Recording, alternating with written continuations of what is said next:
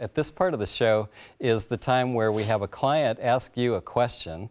And you've got 60 seconds to answer it, and I might say it's a question that Joe Anderson has not seen. So this is completely cold. Let's see how he does. What, so every other time it's been hot? Yes. I'm 49 years old, and I'd like to know how much I should be putting in my Roth IRA every year so that I could retire comfortably around the age of 65.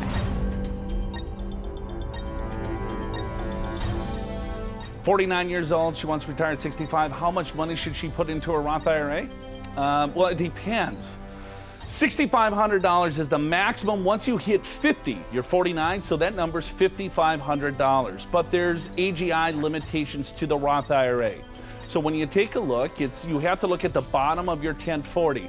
Now, if that's more than $131,000 if you are single, or $132,000 for 2016, or if it's more than $194,000, you cannot contribute to a Roth IRA. You make too much money. So then you would have to go maybe a traditional IRA or a 401k. So you have to look at a couple of different sources.